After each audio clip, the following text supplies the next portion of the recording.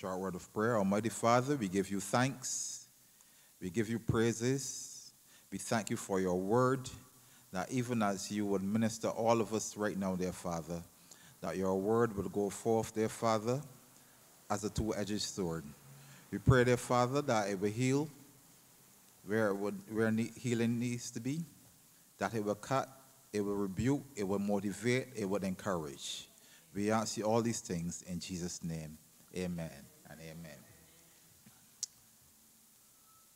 I asked you, yes, Glennie, she kind of jumped the gun here for me because I was going to ask you to present arms this morning.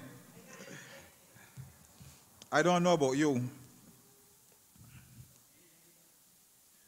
I remember walking to church with this in my hand many Sundays. This one real heavy, but certainly,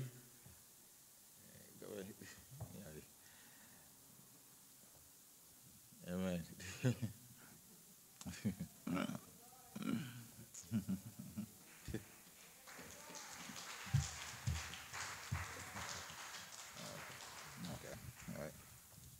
I remember walking to church with this many Sundays. And there's a feel when you walk with the Word of God.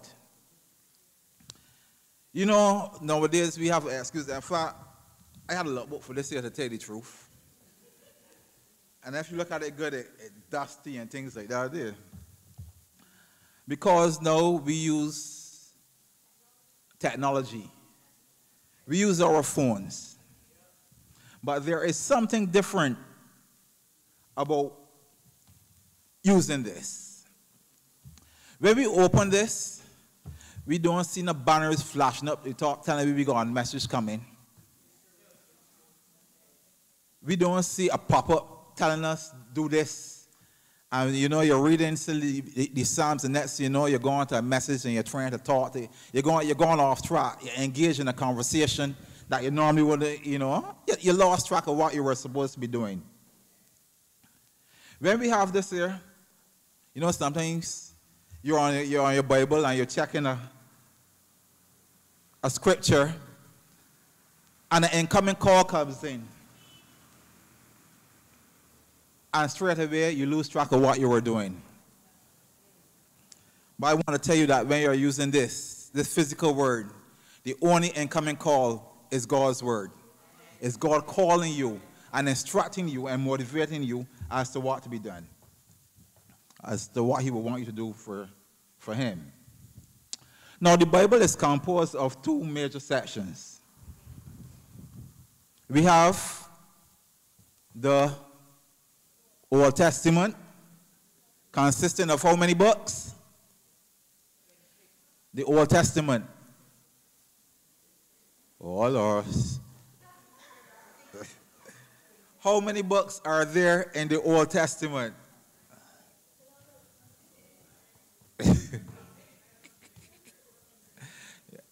I can't go and stop listening. We can go back to Sunday school. We can go back to Sunday school.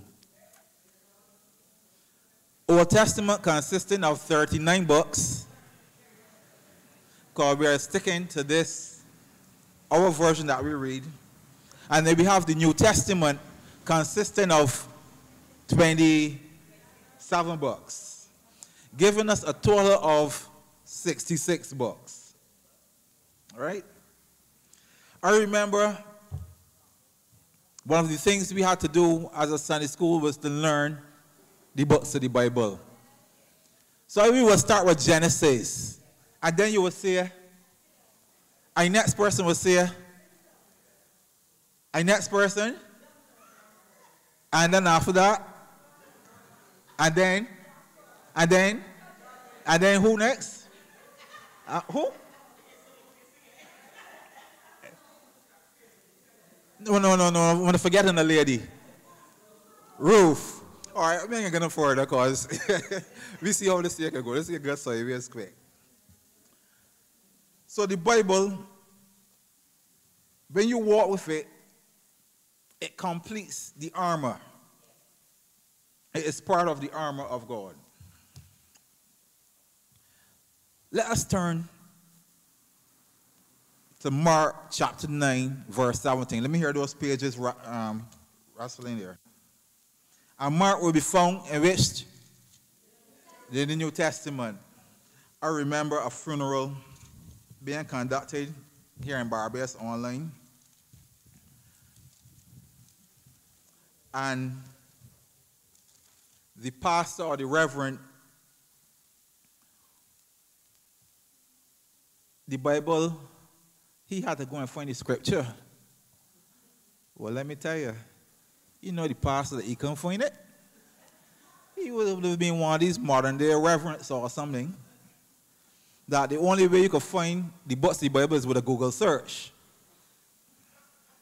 And this brother was struggling to find the book to be read. That wouldn't be said of us in here. Well, he probably used to using the app. So let's turn to Mark chapter 9.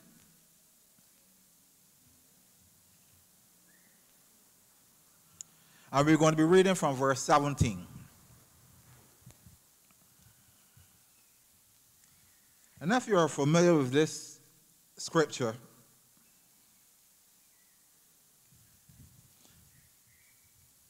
it is about a man who would have brought his son,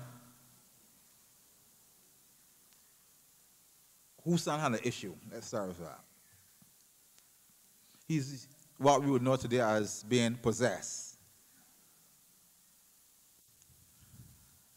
He brought the son to the disciples, but the disciples were unable to deal with the issue. Now Jesus, getting frustrated, he rebuked them for their inability to be able to deal with the issue at hand. And you can, by reading, you can hear he sounded annoyed. And Jesus took over the matter and dealt with it.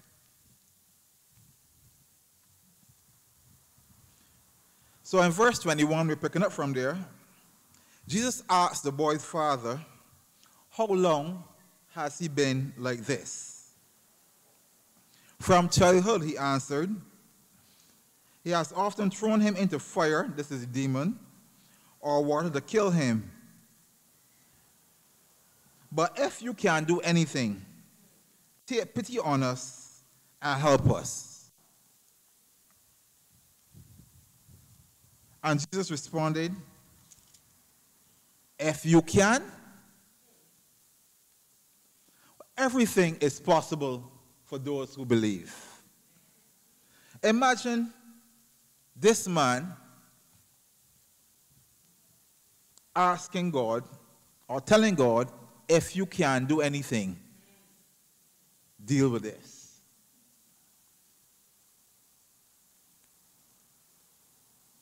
And after Jesus would have said everything is possible for one who believes, it says immediately the boy's father exclaimed, I do believe, help me overcome my unbelief. Now that's saying a little, contradictory there. I do believe, help me overcome my unbelief. You see, all of us have some measure of belief, some measure of faith. But sometimes for us to really do things. Now this man was coming on behalf of his son. In fact, the healing of his son was directly linked to this man's faith.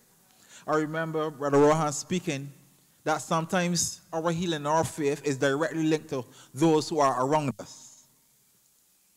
First of all, we need to believe that Jesus can. That Jesus can. The father has some faith, but it seems as though it was not enough faith, and the man and the father recognized this and asked for help. I encourage you, brothers and sisters, do not be ashamed to ask for help. Sometimes we say with our mouth, he can. We sing it, We speak about it. God can do all things. We quote all kind of fancy scriptures. But our actions, does it say he can or he will? Rather, our action says he might be able to.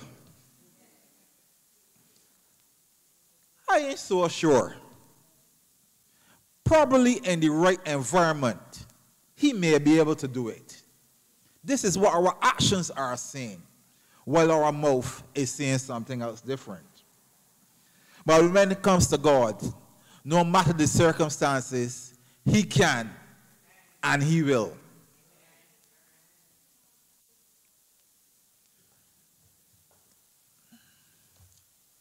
In verse 29, when the disciples wanted to know why they couldn't do it, why they were unable to heal the boy, Jesus responded and said to them, this kind come forth by nothing but by prayer and fasting. Those with an NIV version, anybody except with the King James Version, please read Matthew chapter 17, verse 21. If you have another version, anybody with another version except the King James Version? Anybody?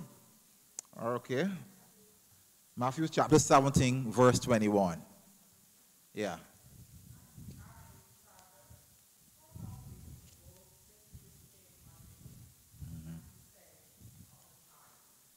And he said, okay, I'm talking about Matthew chapter 17, yeah? 21, yeah.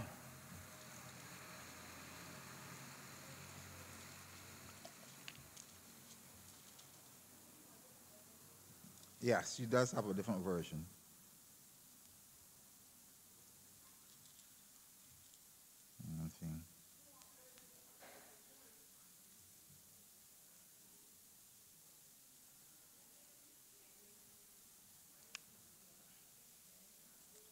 Another version?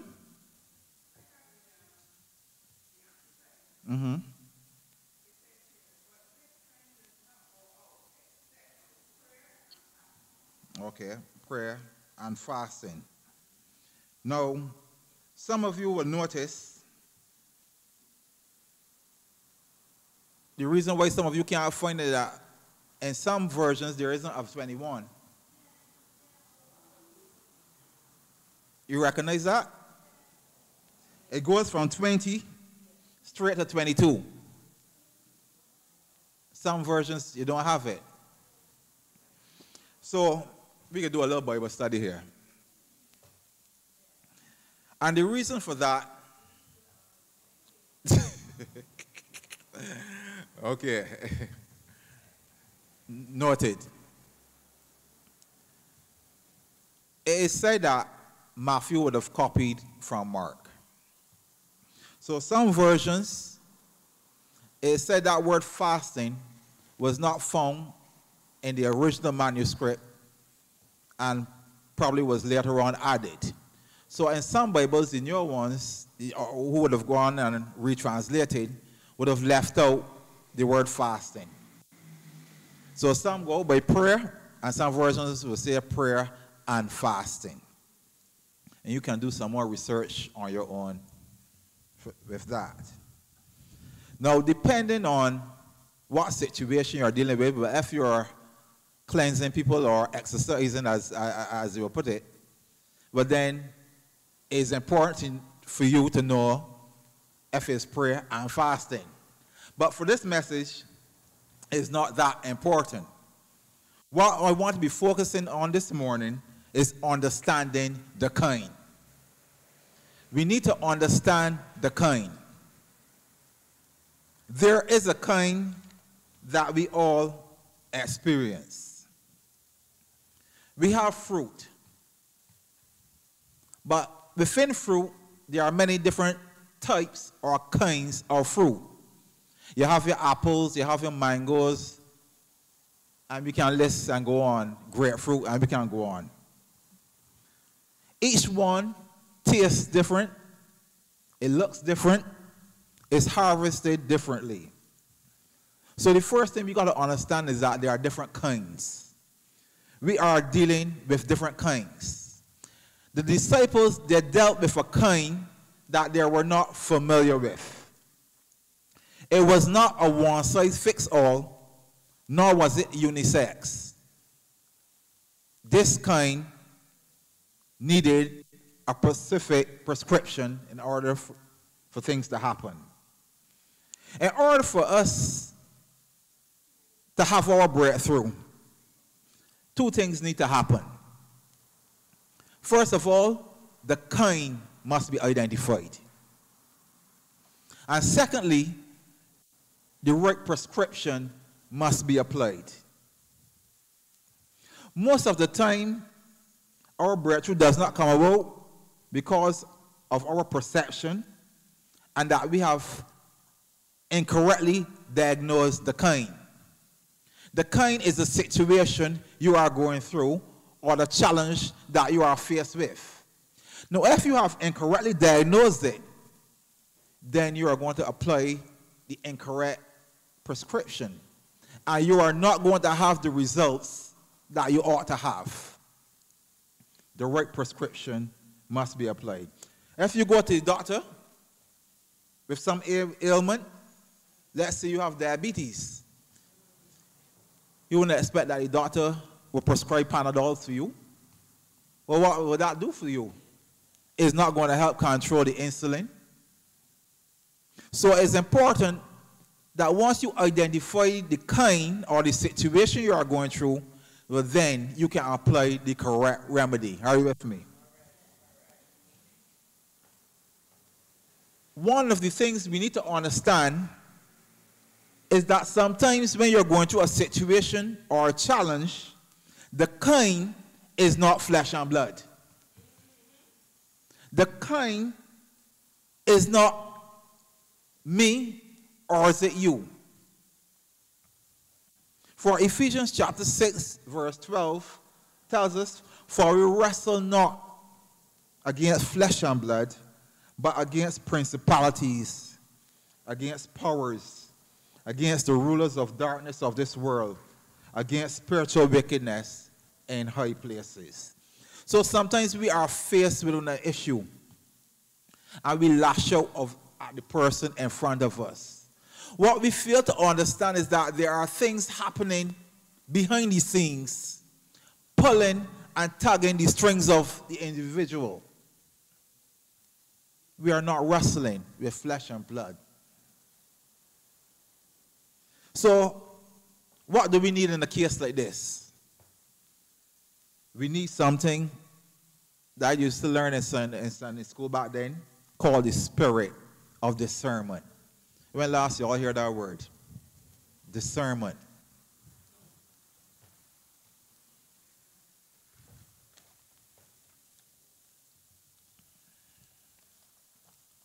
What discernment is the ability to perceive, understand, and judge things clearly, especially those things that are not obvious or straightforward. Sometimes we can find ourselves in a situation that is so mixed up, got us so wrapped up and have us so entangled that we lay blame, we get vexed, and we do things and we behave because we do not understand the situation that is presented before us. Has that ever happened to you? You're unable to understand and perceive clearly what is going on. Now, when you can do this, have that spirit of discernment, then when you see something happening or occurring and there is no reason why this thing should be happening, you don't need to fuss up or fight up. You just need to let it be and turn it over to God. Romans 12, chapter 12 tells us, therefore I urge you, brothers and sisters, in view of God's mercy, to offer your bodies as a living sacrifice, holy and pleasing to God.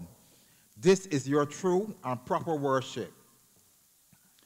Do not conform to the pattern of this world, but be transformed by the renewing of your mind. Now, after you have done all these things, then you'll be able to test and approve what God's will is. That is where the discernment will come.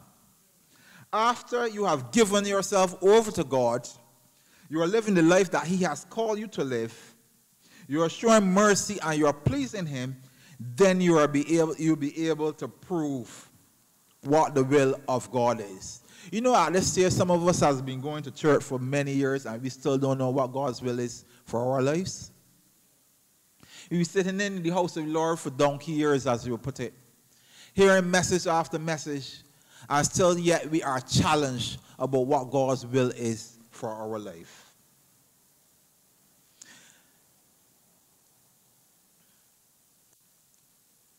The kinds that sometimes we will face, or the type of situation, once we are able to apply discernment to this situation, we will know how to prescribe the right fix for this or find the correct solution.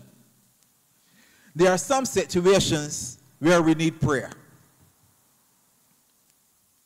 Some situations that you're finding yourself need prayer. Agree?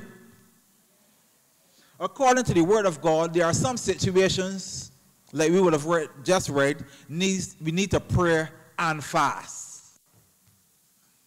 And then there are other situations where we need to pray, fast, and have a hands-on experience with that situation. How do we know which type? How do we know how to apply what we are going to apply to this situation? Are we going to pray alone? Are we going to pray and fast? Or are we going to have a hands-on, just a hands-on approach?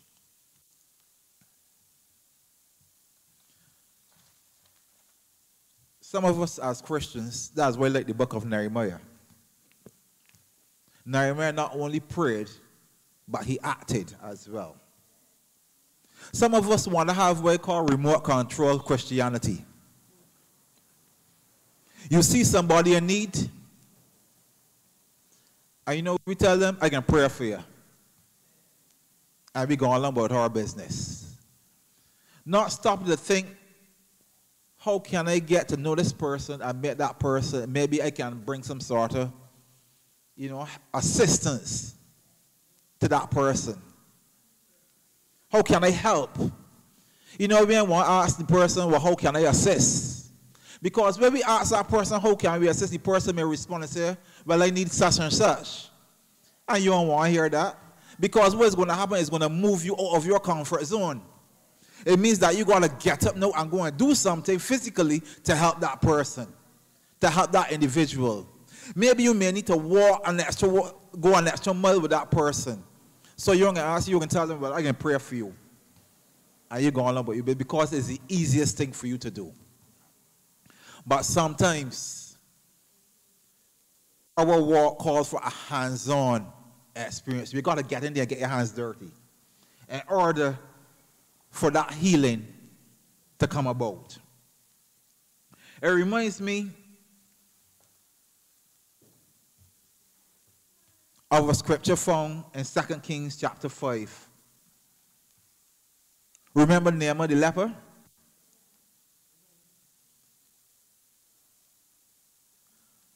He wanted cleansing. He wanted to be healed. Going to the man of God. And the thing is that the man of God ain't even come out and tell him nothing. The man of God sent a messenger to tell him what to do. And Naaman got angry. Naaman felt insulted. Naaman thought that Elisha would have just called on the name of God, wait for stand off the spot, and he be cured. That's what Naaman was looking for. You see, Naaman did not understand the kind he was dealing with. Naaman looked at all the nice streams and rivers that were close to him that he could have used. But you look with Naaman, look where Elisha tell you to go in there and wash water. So Naaman got vexed and he gone off. And decided that he ain't doing that. And the servant had to speak some sense into him. Sometimes we need people to speak some sense into us. Because we get all high and mighty, we get in our feelings. No, you can't be telling me that. And you don't want to hear, so therefore, we stop ourselves from receiving the blessing that we should believe, that we should receive. All he had to do, sometimes it's just a simple thing. Just go and do it. Sometimes he was given a number 7 times he was supposed to do it. Sometimes we, like Naaman, are asked to dip as well. We dip once, we dip twice, we might even dip 3 times. When nothing ain't happening, it makes no sense of dipping them way down with that. Sometimes we may get as far as dip number 6, and we call it quits. Not realizing that if we wanted to hold on or do it one more time, our healing would have come about. We have to do something sometimes in order to deal with the kind that is affecting you. We have to do something sometimes.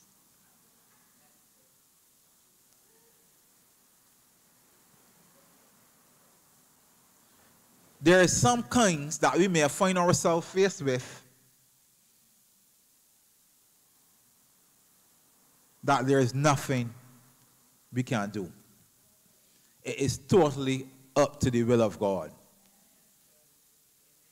Now, I must tell you, that is one of the most difficult kinds you can deal with. When there's nothing you could do, or anybody could do for you, or for the situation. It is totally up to God.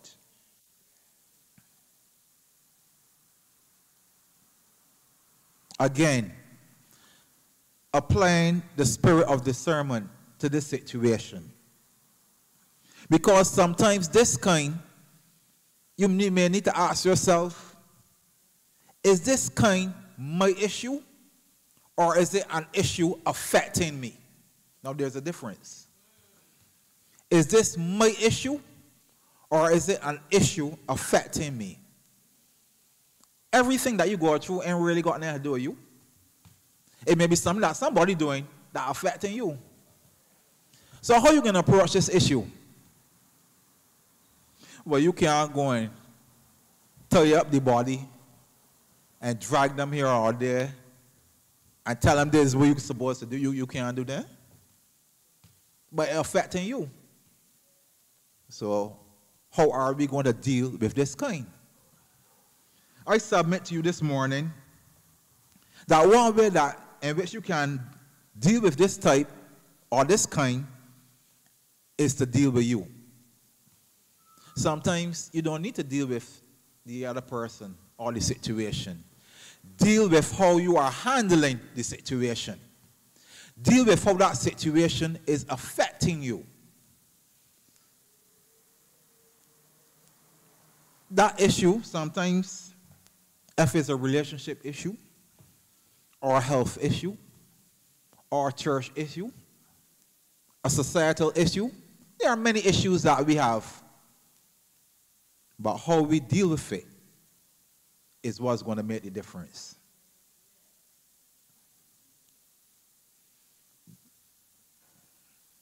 So the kind that you may encounter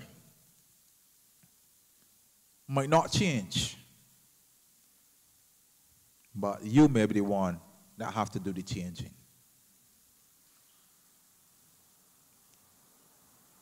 Remember Paul? Found in 2 Corinthians chapter 12. And Corinthians is found in which book? in the New Testament. After which book? After what?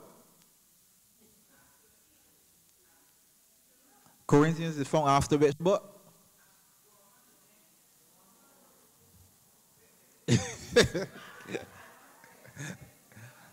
Corinthians comes after which book?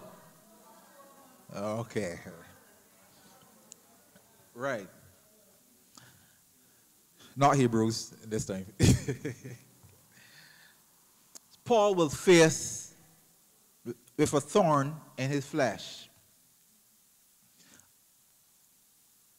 Did the situation go away? No, but it affected him. Let's turn to it quickly. 2 Corinthians chapter 12, verse 7.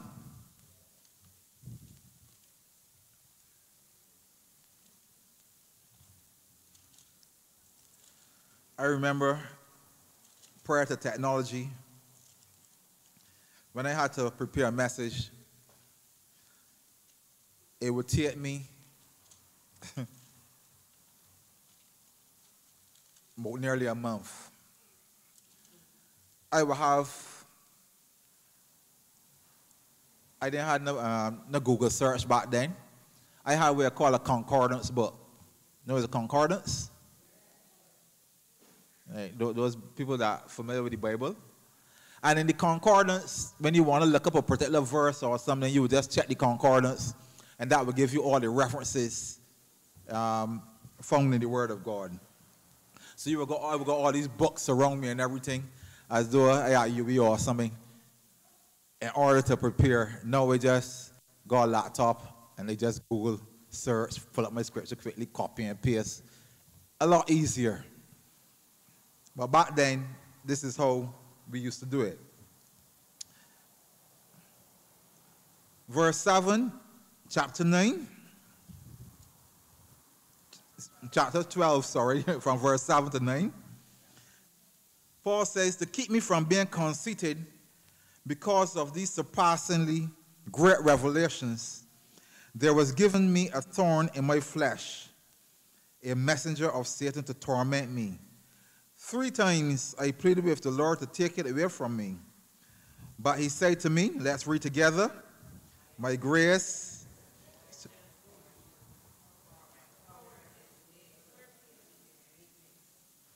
Therefore, I will boast all the more gladly about my weakness, so that Christ's power may rest on me. Sometimes the situation may not change, but you may have to change. You may have to adapt in order to embrace the situation, because what may be happening here is that God's glory is all about God and about He receiving His glory. I don't know what kind you may be facing this morning or what type, but rest assured, God is able to prescribe the right solution to this kind. Your kind may be a health issue. Your kind may be a relationship issue. Your kind may be your children, your parents, something that you are dealing with. We're going to ask God for the spirit of discernment, because it's important that we correctly perceive what is happening and understand and be able to apply what is happening. Can we do that this morning? Can we ask God to speak to us, to guide us, that we will be able to prove what His good and pleasing will is? I'm sure if we do, He will answer our prayers. We are all faced with some type of challenge. Maybe your kind is one that can be remedied with prayer alone. Perhaps you may need to supplement it with some fasting. Or maybe that kind may require you to get up and do something about it. Only you can answer that question this morning. But we all have a kind. This morning is your opportunity to ask God to direct us in the way that he would have us to go.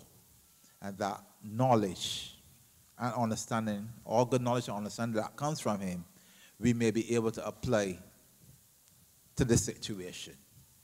So since I want to encourage you, don't lose heart. Don't give up. This kind can be dealt with. This kind, God is in control of. So don't worry. Some kinds just require us to stand still. Sometimes we get flustered and frustrated because we are putting, when we should be praying, we may just be doing. And you know how that goes. It leads to frustration, anxiety, and then a whole set of health challenges. Some kind just require us to stand still. I don't know what your kind requires this morning, but we will pray and ask God